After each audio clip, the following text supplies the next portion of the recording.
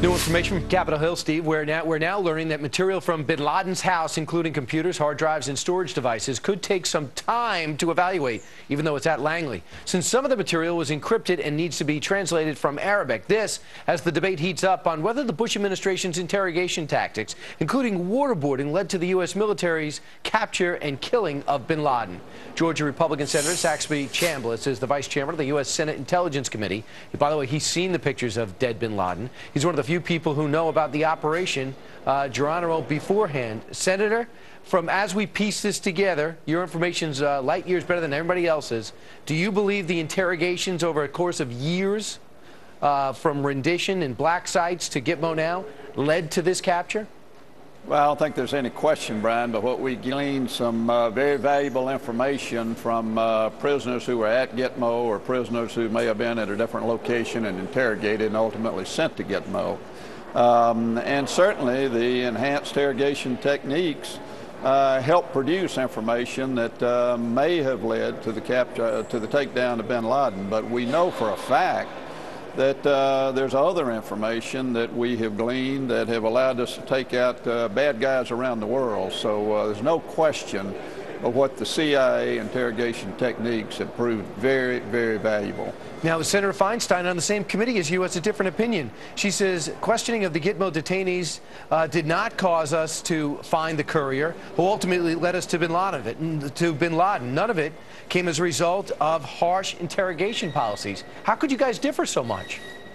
Well, obviously, we may have a difference of opinion as to what is enhanced interrogation, and I will just say that based on the information that I have, the interrogation of Gitmo detainees did provide leads to bin Laden.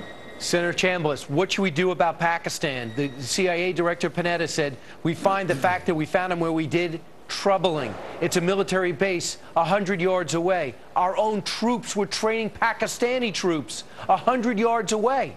Where do we go from here? We can't just walk away. We got to change the relationship. How do we do it?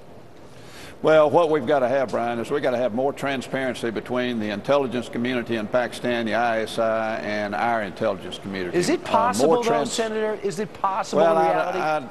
I don't know. I mean, there's either total incompetence on the part of the intelligence community and the military community in Pakistan, or they just didn't provide the information on bin Laden to us. We don't know the answer to that yet. We're going to be finding that out. But there needs to be greater cooperation. Look, we know that the Pakistani government has a history of being very corrupt, very difficult, and it's a very sensitive situation. But the fact is that they have, from time to time, provided very valuable information. They've taken down bad guys and turned them over to us. So we're going to have some very serious conversations with Pakistani leadership. We've given them $20 billion over the last 8 years. A lot of people want it to stop. Last question, real quick.